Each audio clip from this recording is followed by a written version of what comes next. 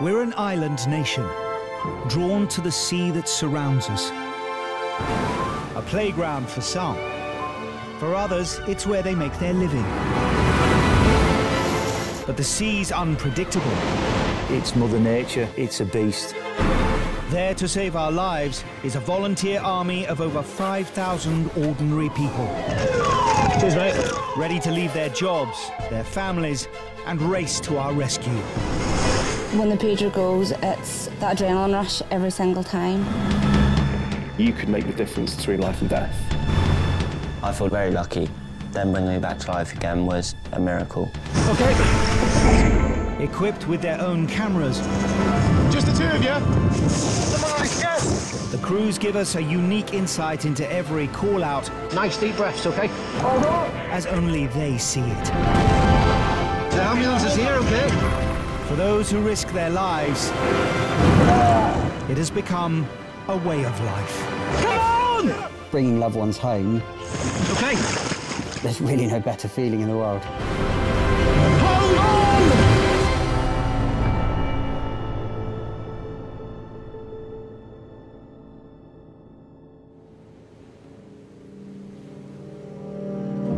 On the north coast of Kent, in southeast England, is the popular resort town of Margate.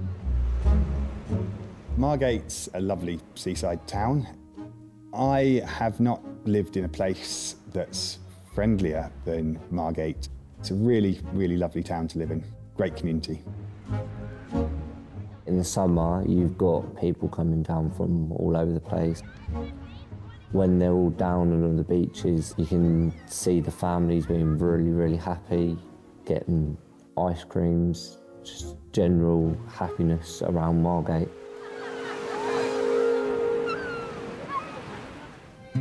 There's been a lifeboat in Margate since 1857, and today's crew are a tight-knit group. Yeah, I was thinking, oh, well, I'll take it if I have to, but please turn up, Chris. You what? The crew are made up from people from totally different backgrounds. People have got their strengths and weaknesses. One of your jobs as a helm is to sort of look at the job that you're going out to and sort of think, OK, who are going to be my best crew to take? Chris has been on the crew for 8 years, and his nautical interests aren't limited to the lifeboats. I've been described as a shipster, which I guess is a hipster of the sea. I'm off to see my darling Jen. She's been hanging round. I'm in a sea shanty band called the Snottle Dogs. Watcha, Twigger, she's a proper doobie-doo. I think it's safe to say that we are Margate's premier sea shanty band. I mean, we might be Margate's only sea shanty band, but that's fine, I think. We're going to sing a song now about the lifeboat. While Chris may be Margate's premier shanty band singer, This is a song. He definitely gets the crowd going when he's performing. not all lifeboat crew members are obliged to join in for a maritime sing-song these days. When they come on, they'll go and stand somewhere else. It's just not my cup of tea. Bit of Prodigy or something like that's me.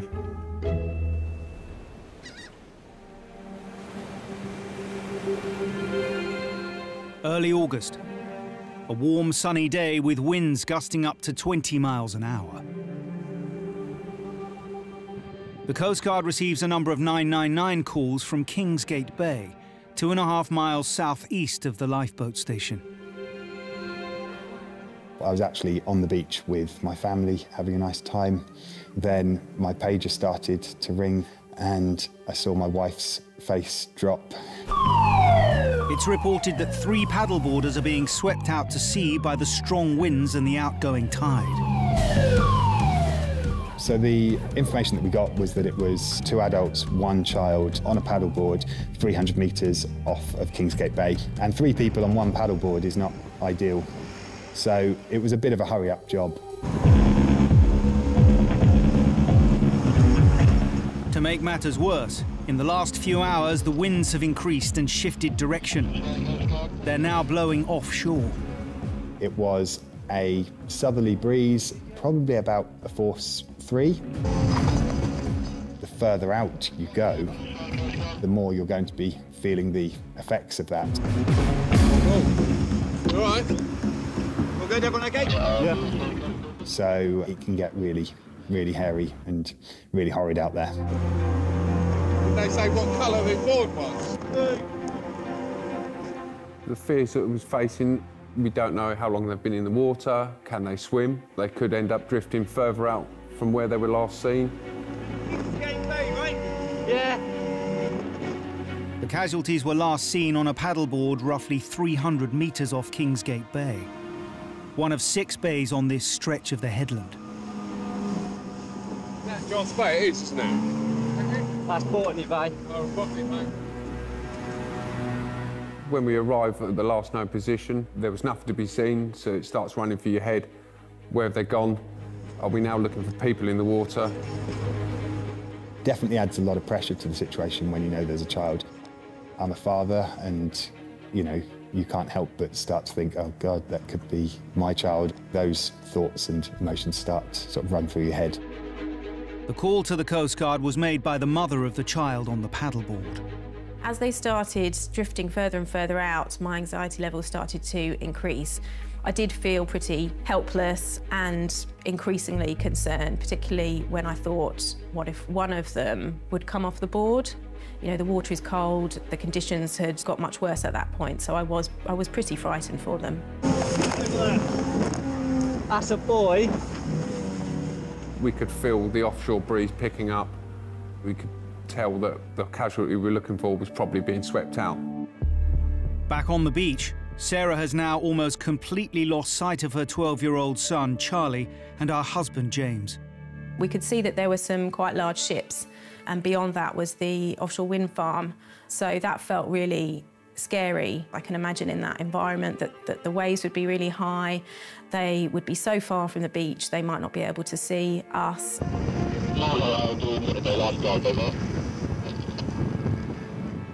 And that must be really overwhelming and frightening, particularly for a child. So I was really worried. As the crew scan these waters for any sign of the paddleboarders, an update comes in over the radio from an RNLI lifeguard who's paddled out on a rescue board to assist the search. And towards the bow with the red hull and blue side. Over. Red hull, blue side. Red hull, blue side. Head towards the red and blue side. It definitely ups the ante when potentially a sighting of them towards where the anchored ships are. That is a bit worrying because that's a long way out. That's more than 300 metres. That's like a mile and a half. Yeah. The position that the lifeguard is reporting is right next to the busy shipping lanes, nearly 2 miles out to sea. Trying to spot a person in the sea is incredibly difficult. A head is the size of, you know, a football floating around, and your eyes can start to play tricks on you as well. Looking out that way, there wasn't anything obvious that we could see in that area.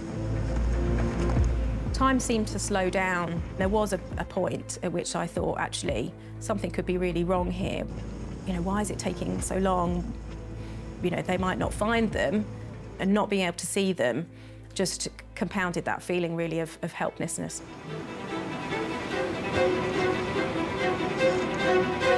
Something in between them two boats. You see it? Yeah. Finally, Pete catches a glimpse of something nearly a mile further out. When I first spotted them, they were like a speck on the horizon, like a small dark object just bobbing away. I can only see 2. Equally concerning is that there aren't 3 casualties with the paddleboard. The moment that we realise that there's only 2 people there, then your heart starts to sink a little bit. You know, you're like, oh, where's the third person? Panic starts setting. Are we now going to start searching for a person in the water? Silent Coast Guard, Silent Coast Guard, this is Margate to Coil here.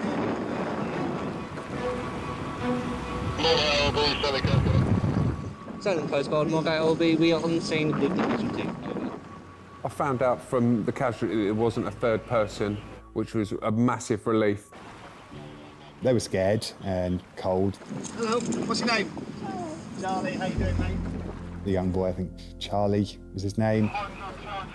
He was really pleased to see us, so we got him onto the boat, got his dad on. Initial call collection of this incident was patchy. Can we confirm there were no persons outstanding and equipment outstanding casualties over? All accounted for. But they assured us that there was only the two of them, so we just assumed that must have been some misinformation. Sorry guys, thank you. No worries, no worries. Okay, let's get pop that round your waist there. Could definitely see in the dad's eyes that he was scared, I think, that, you know, they were as far out as they were. Nobody willingly puts their child in danger. Their intention for that day was to have some fun on a paddleboard.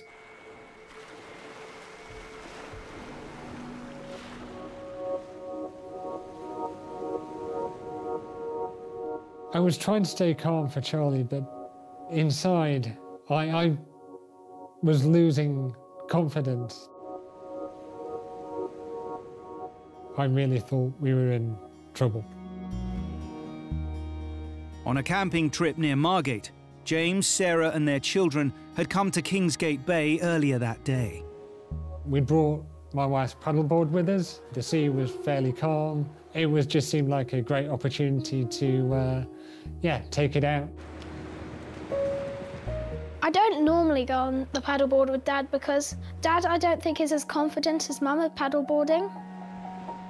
I've got terrible balance. I'm not a very strong swimmer, so paddleboarding for me is way outside of my comfort zone.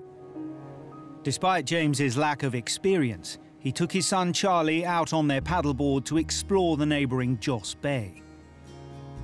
Charlie was keen, it was a bit of an adventure for him, and he was smiling and happy, and James was relaxed, I think, so they had a good paddle across.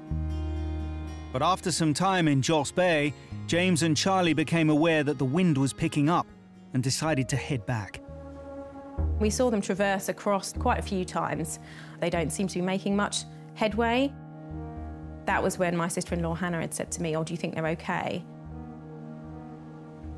The sea was getting a bit rougher, the waves were a bit bigger, and it was harder and harder to keep our course. It was quite difficult to paddle. We were being tossed more sideways than forwards. Charlie really started to panic. He was saying, "Are we going to make it, Daddy?" It was difficult to see my son so distressed. That was one of my biggest worries, that he would be really upset. Sorry.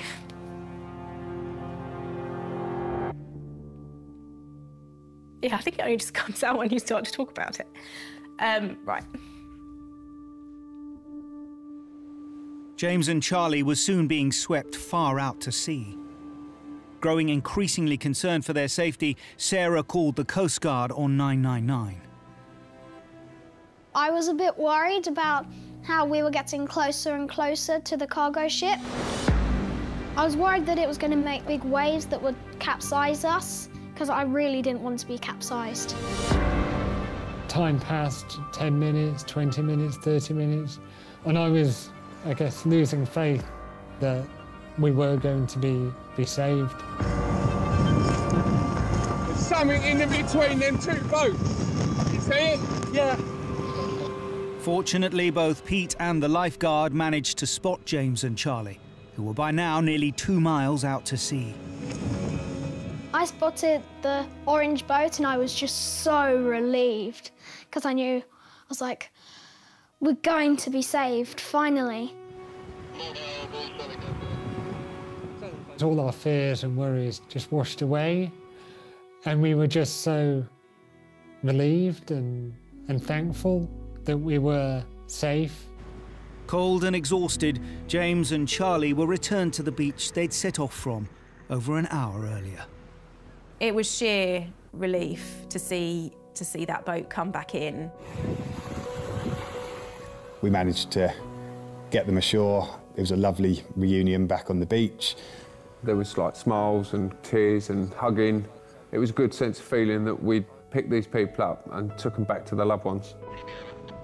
My mum was just so happy. She was really relieved that we were okay. We're so happy to be reunited with Sarah Just realised it could have ended so differently for us. We have got a couple of people cut off by the tide just there. I think they're doing yoga. I look back on it with appreciation for the dedication and commitment of the teams, the volunteers. Unless there's any other tasking, we're going to head back to station. Solent Coast Guard, Margot OB. If it wasn't for Pete's eagle eyes, it could have been worse and could have been a much larger search. After this shout, it was definitely a feeling of, well, that was a job well done.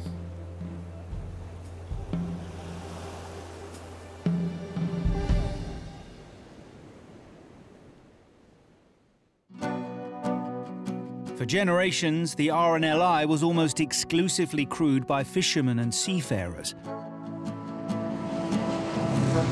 But now, the volunteers are from all walks of life, with one common purpose. All right, all right. Coming in, Chef, 1 scallops, 1 mackerel. We've got builders, doctors, a couple of people that are in the NHS.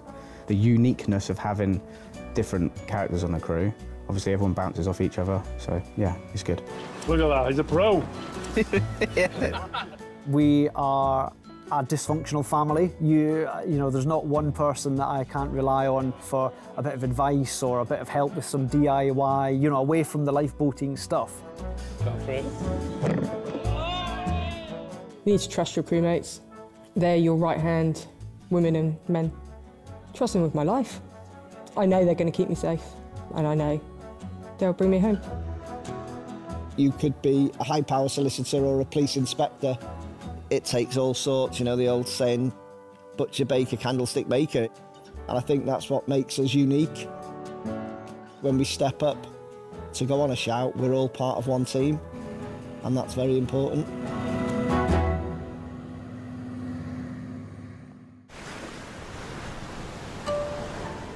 Lying on the south coast of Wales, in the county of Bridgend, is the bustling seaside community of Porthcawl.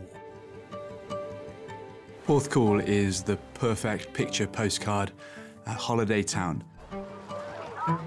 It's a town with a bit of character, really. You've got sort of the classic Welsh winter months, where it all goes a bit grey and dreary. Then in the summer, you've just got this fantastic seaside town. People come for fun and frolics, and they have it in abundance here. But while the seas off Porthcawl are undoubtedly alluring, to the unwary they can also be treacherous. We're up inside the Bristol Channel, and there's not much land between where we are and South America. So you get large waves building throughout that whole stretch. And quite a dangerous part of the coast as well. So we've got lots of hidden rocks, sandbanks, we've got an extremely fast tide. There's places to get cut off, there's wind, there's waves, so we're quite busy. There's been a lifeboat in Porthcawl since 1860. Today, the station boasts a seagoing crew of 30 men and women. The Porthcawl crew is quite an eclectic mix. It's like being a member of a football or rugby team. So there's different characters, but everyone's pulling in the same direction. We've got an eye surgeon, we've got personal trainers, gym owners. Engineers, teachers, programmers. Oh yeah, so we've got Mark, who's the local vicar. It's not quite as exciting as putting a dry suit on.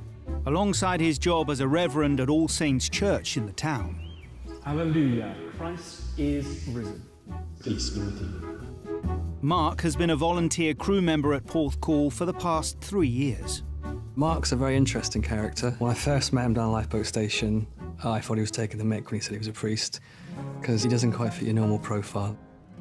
One of the highlights of my year is the RNLI carol service. It's always standing room only. We'll often get, the Land Rover or one of the boats outside if we can.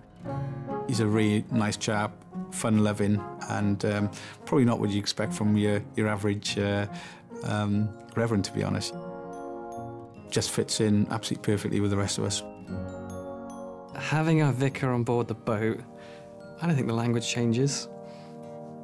I think there's a little bit less blasphemy. Being a member of a lifeboat crew can expose people to extreme conditions, and being a member of clergy means that even when I'm out at sea, I know that I can take something of that peace with me. Try to carry it, not exactly in my pocket, but wherever I am and wherever I'm going. So the only time I'd been to Mark's church for a service was his wedding, and we didn't stay very long. A sunny but breezy Saturday afternoon in March. The majority of Porthcall's lifeboat crew are attending the marriage of Mark and his fiancée, Jessie. The plan for the day was quite a simple wedding. We didn't want any real fuss.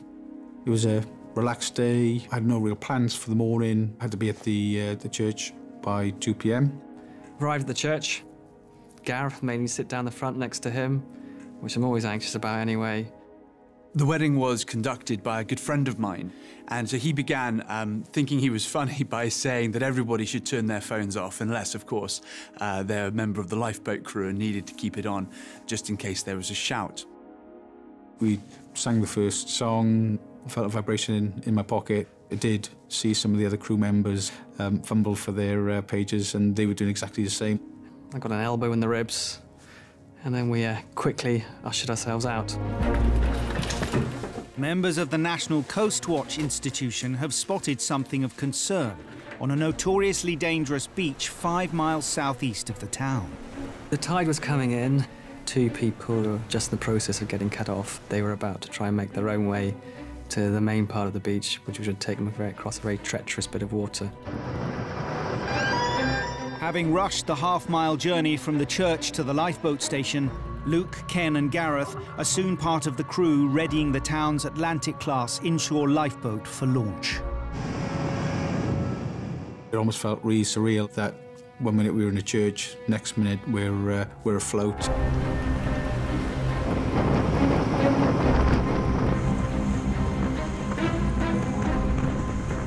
When the tide cuts someone off, it is time sensitive because you're not sure how people are going to react in that situation. There's a risk they could end up in quite significant trouble. Just 20 minutes after the pagers interrupted the wedding, the lifeboat crew arrive on scene. I think the helm saw 2 casualties. They were walking towards the area of the cliff where the swell and waves were starting to hit. The seaside had changed. The waves had picked up and the sets were coming in probably a lot more frequent than we'd liked. At that point in time, the real concern was, could we really commit the boat in there to do that rescue? With the tide rising over 25 feet today, this narrow strip of beach will be almost completely submerged in an hour. And as the water level rises, it's creating increasingly large waves on the shore. Yeah, bad idea. Meaning the crew cannot risk taking the Atlantic in to recover the casualties. I remember the helm saying, right, who's swimming in? And we kind of all turned around and looked at Luke. Yeah, definitely. Yeah, there's a couple of big swells. Yeah. Wave on, hold on, boys. Okay, go on, Luke. Ready when you are, mate. I don't know, they always seem to pick me to be the one to jump in. I go out that side.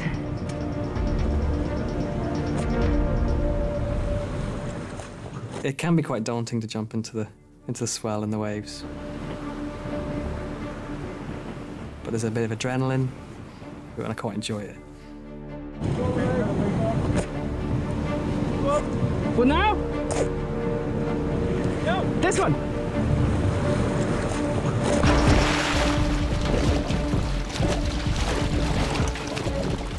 So it's very hard to swim in full lifeboat gear. So the only way you can really do it is by swimming on your back.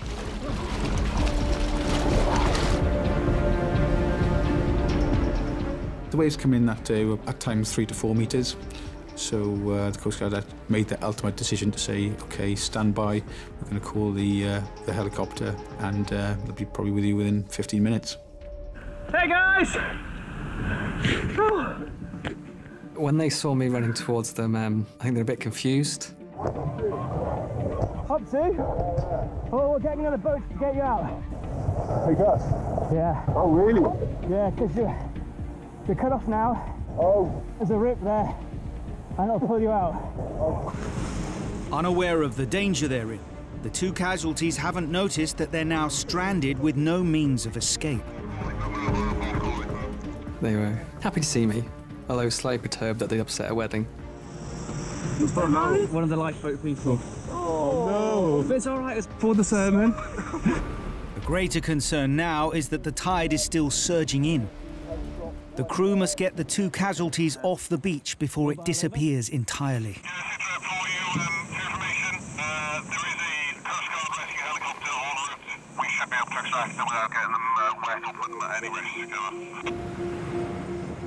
After a 10-mile journey from nearby St Athan, the rescue helicopter arrives on scene. Our local Coast Guard helicopter isn't very far away, and they often struggle to perform winching operations due to how full of fuel they are by the time they've arrived on our patch. There was a rocky outcrop on the beach, which was suitable for landing the helicopter on, but it was a really impressive bit of flying to watch. The couple were slightly embarrassed to find themselves in that position. I think the helicopter being called out was probably the most embarrassing of all. That's really impressive, isn't it? I think rather than swimming back out to the boat and us rescuing Luke, he had the better option of going up in the helicopter and having a drier ride. Luke hitches a ride with the Coast Guard helicopter and escorts the 2 casualties to the safety of the cliff top above Dunraven Bay. Yeah, it was a very surreal day for me because I was at work in the morning, got back quickly into smart gear, got to the wedding, then I was in a boat, helicopter, and standing in a field. While Luke heads straight back to the wedding, the rest of the Atlantic crew must first return to station before they too can rejoin the festivities. Myself and a colleague walked up to the reception and kind of joined the wedding party like we hadn't been away. We just started where we left off. You know, this is just so typical. It doesn't matter if it's Christmas Day, Valentine's Day, or even a wedding. Whenever the shout comes in, lifeboat crew will respond.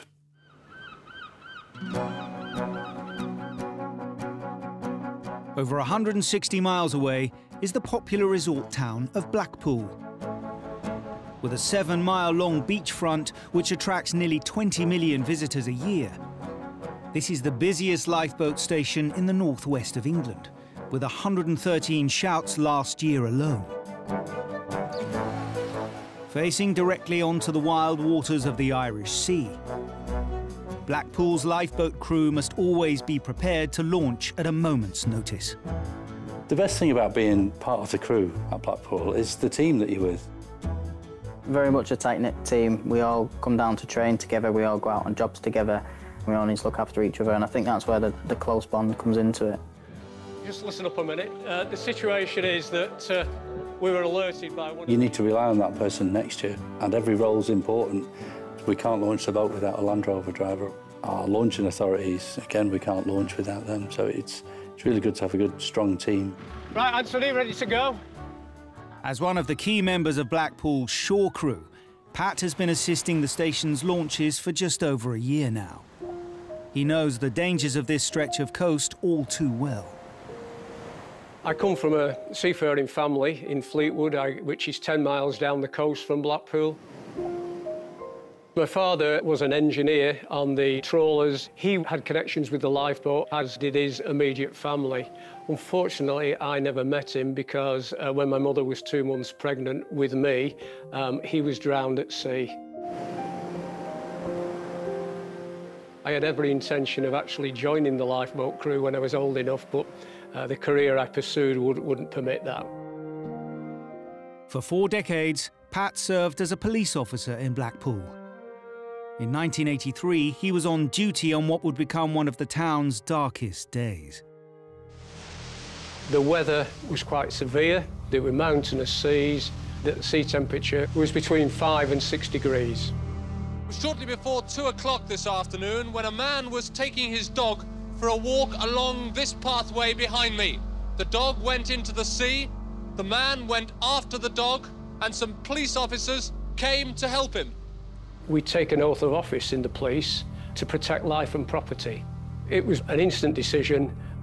It was now or never to attempt a rescue.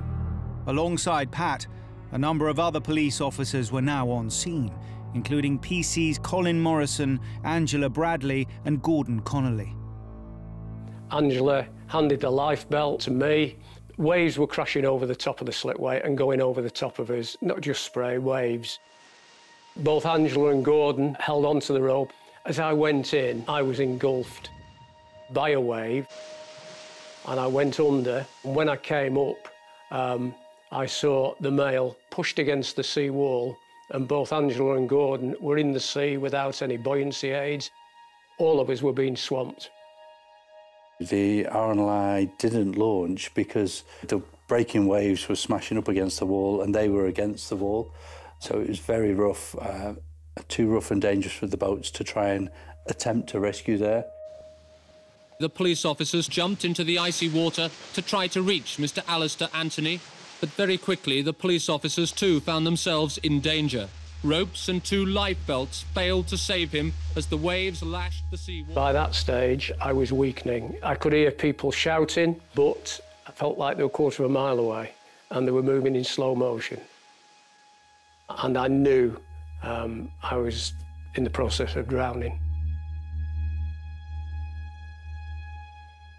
I just had a sensation of being pulled, and the last recollection I had was my head hitting the seawall. 2 other policemen were rescued. One is seriously ill in the intensive care unit of a local hospital. The other is in hospital too, but is less seriously ill. A huge search operation to find the missing was called off late this afternoon when the weather became too... My next memory really was waking up in the intensive care at Blackpool Victoria Hospital. The first question I asked was Angela and Gordon and Colin. But tonight, all hope for those still missing, including a policewoman, virtually disappeared. They said, no, they've gone. We worked together, we socialised together, we were like a family, so it was devastating. Angela Bradley was a single officer, Gordon Connolly had recently got married, and Colin had 4 young children and a wife. Amazingly brave. I couldn't see myself doing that. I couldn't see myself plucking up the courage to go into it just in my clothes with a life ring. Pat is a local hero, especially to Blackpool, yeah, definitely. There was a massive outpouring of sympathy in the town. We have a memorial service on the 5th of January every year. 2023 was the 40th anniversary. This year there was over 250 officers and the significant members of the public, along with my colleagues from the lifeboat. I think it made you closer to the people you work with, and it made you respect, how can I say, respect life in a way, to realise how precious life is.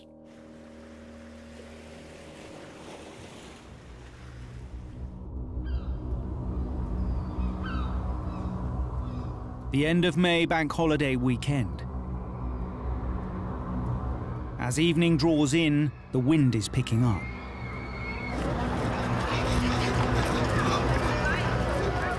I was at home playing with my 2 dogs in the back garden. It had been a lovely day, so I was half expecting something to happen for the pager to sound, and there it did. People on the promenade have spotted someone in trouble in the sea near Blackpool Pier. Having called 999, they're now filming on their phones as events unfold. He's got his hands up. Look, you can see his hands up. You can see him. I was actually at the lifeboat station when the pager went off a short time before 7 p.m. in the evening.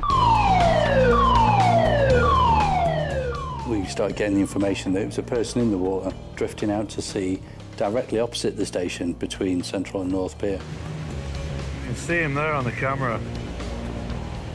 The tide was ebbing. There was an easterly wind blowing towards the sea. Makes it very difficult for somebody, once they're out of the depth, to actually self-recover. Thank you, mate. Really, speed is the essence. Ultimately, the longer we take to get there, the more tired they're going to be, and ultimately they can drown. Now almost 500 metres out, The casualty is struggling to stay afloat and being taken further out by the rip current every minute. I could see that the casualty was being swamped a little bit by the wave action, and the person's head was going underwater and then bobbing up again. I can't see him anymore, can you? I can't. We know that there is that chance that they will disappear under the water and we won't get them, and we end up then searching for that person, and you're not always successful. Yeah, keep eyes on. When you can only see a head in the water, they are low down in the water, which normally indicates they're tired, they're exhausted. The next natural step from that is the body just sinking and the head disappears. Jumpy Johnny, jumpy Kyle. Watch your feet. The adrenaline's rushing at that point because ultimately we don't know how long the casualty's been in the water, and the top of our priority list is just to get there as quick as we can, so there's a big sense of urgency. Fair play to the boys there. Getting thick in it. I'd say casualty was about 500 to 600 metres from the water's edge out to sea. Starboard side, pick up! They were quite a distance out. We were going for quite a bit at full speed to get to them. It took us about 30 seconds in all to get to the casualty. Knowing the casualty's in the water and they've been in the water for a prolonged period of time, 30 seconds can feel quite a long time to get to them. Starboard side!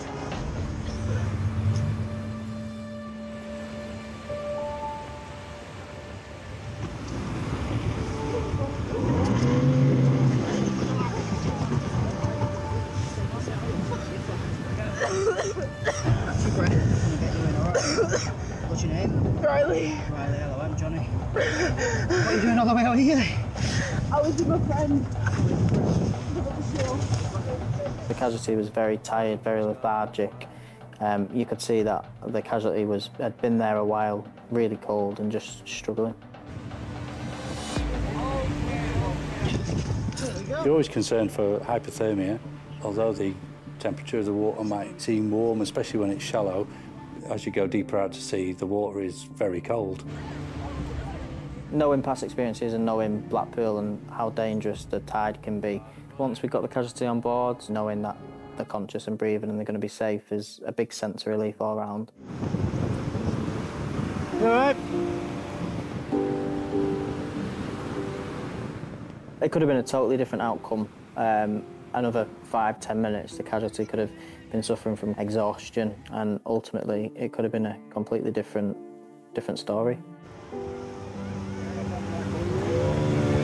Okay, jump out.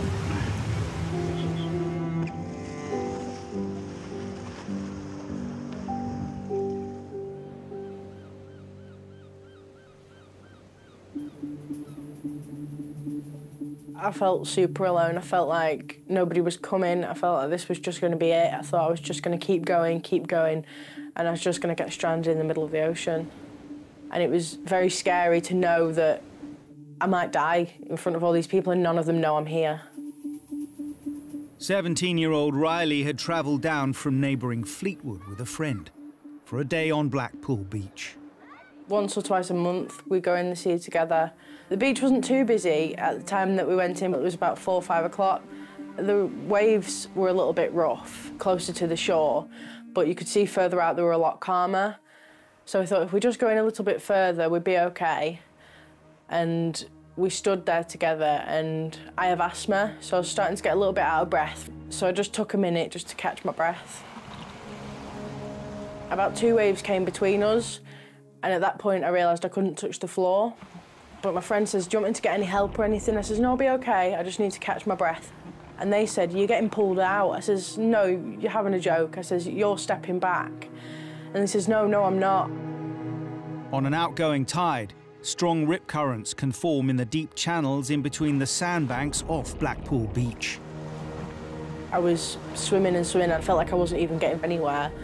So that's why I said, go and get some help. Riley's friend managed to make it ashore and raise the alarm. Within minutes, police and lifeboat crews were rushing to the water's edge. I could feel the water underneath from my hips downwards was very cold. It was ice cold, but the water on the top half of my body was nice and warm from the sun. And I could tell that that cold water was what was pulling me out. It's my friend.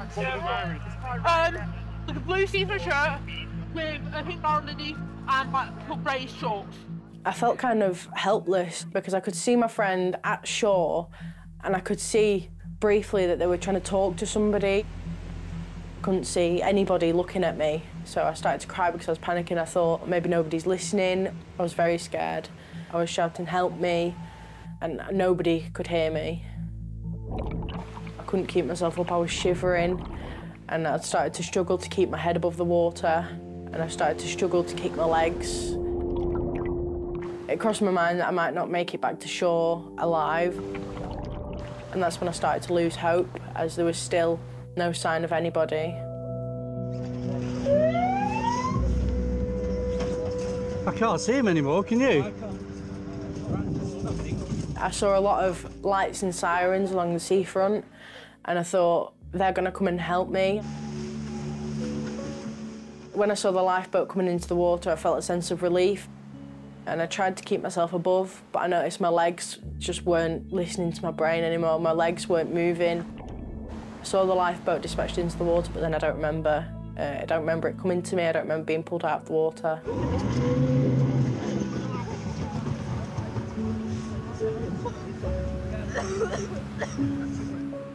But I do remember once I was on the lifeboat, as it felt like I just became conscious again. It's almost like I jumped back into my own body. You all right? I just felt safe. I knew that the crew were going to take care of me. I just knew that everything was going to be okay.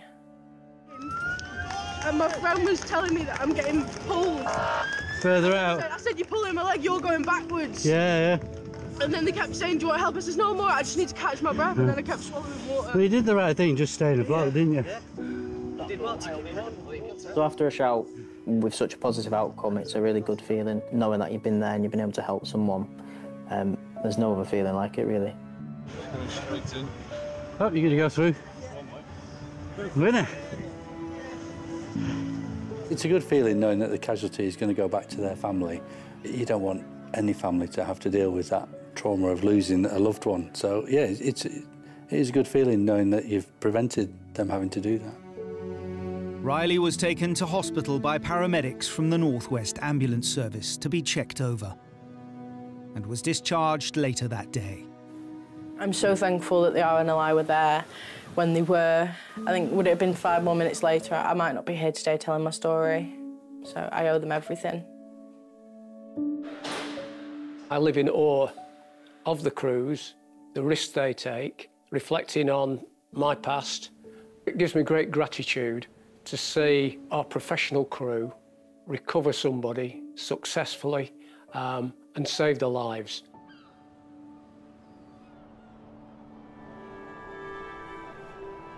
A 153 miles northeast in Scotland is the small harbour town of Dunbar. Dunbar is a nice place to live. It was a kind of classic fishing town, has grew massively in the last few years, but there's still a community feel to it.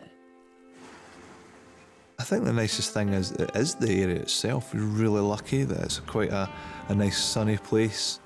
It's widely known as Sunny Dunny, the sunniest place in Scotland. It maybe gets more sunshine than everywhere else, but it doesn't mean that it's not sometimes raining at the same time. The coastline in Dunbar is variable, and that's one of the things that we love about the coast here. You've got beautiful stretches of beach, Dunbar, Belhaven Bay, and White Sands. And there's also some pretty spectacular coastal paths and rock formations. Especially if you're into walking or have a dog, it's great to get out and about. Dunbar has had a lifeboat station since 1808. Today's crew includes 10 with over 20 years' service under their belt. I've been on the Dunbar lifeboat crew, I think it's 17 years now. Currently the longest serving female at Dunbar lifeboat crew. It does have quite a family feel to it, and everybody can bring their own strengths to the job. Laura and one of the helms, Gordon, take the station's family feel to another level. Gordon's my husband. I met him years ago. Bit of a cliche, met at a work night out. I think most of the time we make it work. We don't argue too much when we're both on a boat together. I think we're quite lucky to be on the lifeboat together. We know what each person's doing in the background. Got ice cream on Tash. That's going to happen. A lot of families that don't get to see the sharp end. We can go home, we can discuss a job without having to explain every detail because we understand the situations we might have faced. I don't really think we're different from other couples. Most people have something to do together. It just turns out that ours is that we spend our time saving lives at sea.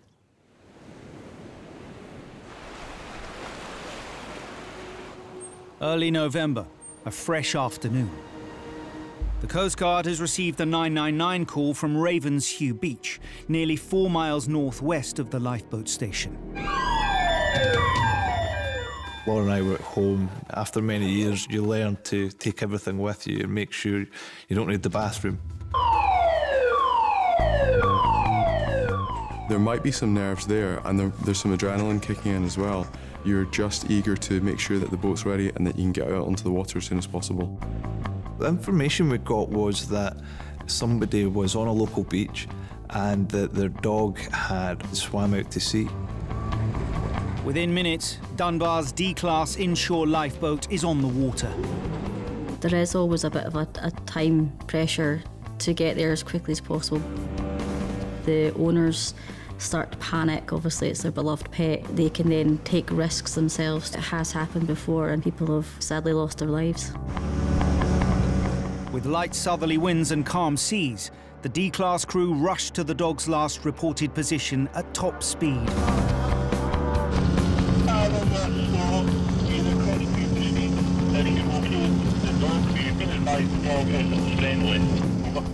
We were heading for Ravenshew Beach.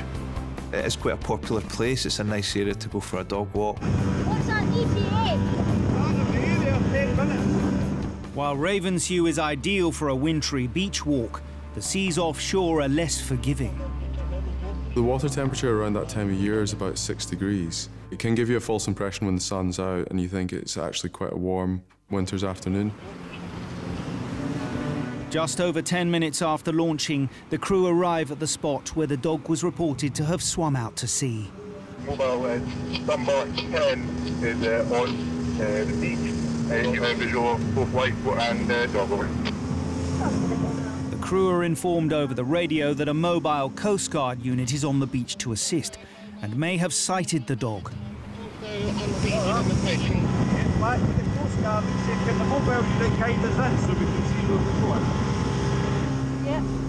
It's very difficult to spot a black dog in those kinds of conditions. Black dog, losing light, rising tide, it was a difficult mix. Probably about 400 yards in front of you. There's just a little break. Oh, I see it. There it is. I think it was Duncan that pointed out from the front of the boat. He could see what he thought was their dog. Guys, what are you on? Right. I made sure that I kept a visual contact. Alright, guys, on here. Keep your eyes on. Yeah. The dog is approximately 200 metres out on a small group of rocks. Its concerned owner is on the shore. Gordon was able to pick his way in between some of the outcrops of rocks and move as close as we could safely. The crew may have found the dog, but they can't be certain what kind of reception he'll give them. He wouldn't know who we were. We were dressed funny. There's a big orange boat coming towards him. So I asked Dunbar Coast Guard, who were with his owner, what his name was, thinking if we were able to use his name, it might be more reassuring. The dog is called Fergus. Did you get that? It's called Fergus. Fergus. Fergus. Watch down below me here. Yeah. Right. Fergus! It's important to find out the dog's name because as you're approaching, if it is nervous, then that's something that it's going to be familiar with. Right. Some kind of when you get out. We had to manoeuvre the boat into a place where we think we could get near to Fergus. It wasn't a place where I thought initially we could get right to him, so we asked Duncan to make his way towards Fergus at that point. Here we go, boy. Here we are. Although he was barking, the main emotion that I was feeling was just concern for the dog. He seemed in distress. and we wanted to bring him some kind of comfort and bring him back to safety. All right, boy. Here we are. Here we are. Fergus. Fergus. Here, boy. You got to try and stay calm, and hopefully the dog will sense that. You're just trying to be a calming presence and trying to reassure the casualty, in this case is the dog, and trying to make sure that they know that you're there to help. Here we go. That's it. All right. So when you're dealing with dogs, it's really important to try to get some trust. Okay now. Just to soothe them and to hopefully make sure they don't do anything erratic. Okay now. I think Duncan reacted really well. He was trying to talk to Fergus, like, reassuringly. Fergus. Hello, boy. Hello, boy. That's it. Fergus was happy enough by that time. I think he'd been reassured. He seemed more relaxed. You're okay now. Duncan is now known as the dog whisperer. That's it. He was able to get him from barking to being a lot more calm and, like, allowing us to help him. Good boy. So once we had him out of harm's way into the boat, I was a bit happier that at least then we had a control of where he was. 20 minutes after they launched, the Dunbar crew are able to return Fergus to his owner on shore. Once he was on the beach and I think realised he had his feet on dry land again, he then had a big shake, flew all the water off, and then trotted about round his owner like nothing had happened.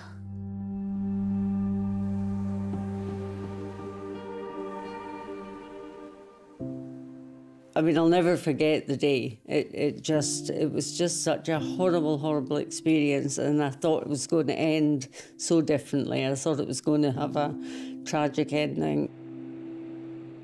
Janie had come to the area for a holiday with her husband and their 2 dogs, Woody and Fergus, a flat-coat retriever.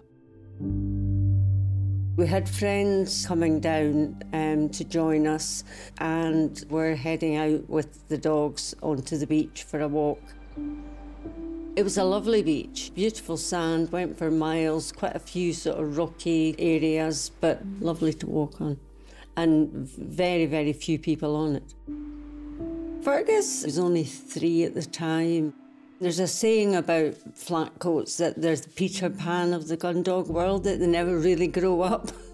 And he was very much still a puppy, full of fun. And he encountered this bird. A seabird had caught Fergus's attention. Intrigued, he followed it into the sea. They just started to go further and further out. And I still wasn't really panicking, because I thought any minute now he's going to come back. And he just kept on going, and he went and went and went.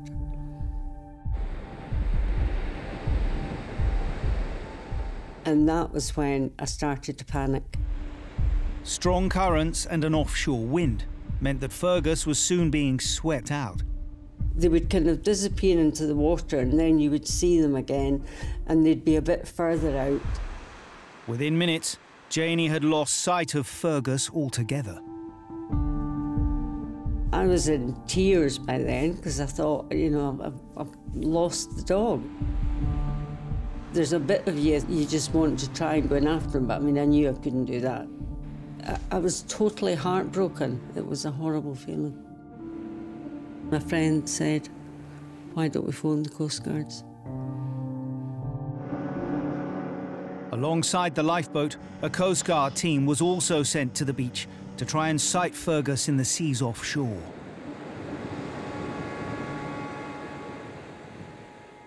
My friend, she shouted to me, I think I can see a dog on a rock. All right, guys, on here. Yeah. Having confirmed that this was an exhausted-looking Fergus, the Coast Guard team was able to guide the Dunbar crew to his location. The lifeboat then arrived, and I was so relieved to see them. I mean, I was so grateful. Good boy. Good boy. Dad. Good boy. Honestly, I'd gone from the depths of despair to just, yeah, couldn't believe that that was him on this boat. Within 45 minutes of calling the Coast Guard, Janie was reunited with Fergus on the beach. He just shook himself and looked at me as if to say, so, where are we going now? You wouldn't have known anything had happened. He was totally nonplussed by this whole situation. It's quite funny. At 4 o'clock, an hour and a quarter after being paged, the Dunbar crew returned to station. Animals are always good. Yeah. Especially if they're nice. Yeah. But you just never quite know what they're going to be like, though, eh? I was proud of myself, yeah. I think the training that we'd undergone had come into play. It felt fantastic to have been a part of saving a life. I love that it was Fergus, the dog, and great outcome. We got feedback from his owner that evening that he'd had a good dinner and was chilling out in front of the fire. Definitely felt really relieved that he was doing well, and it makes you quite happy just to know that we made a difference to him that day. Without them, we probably wouldn't have our dog. And fortunately, it was a happy ending.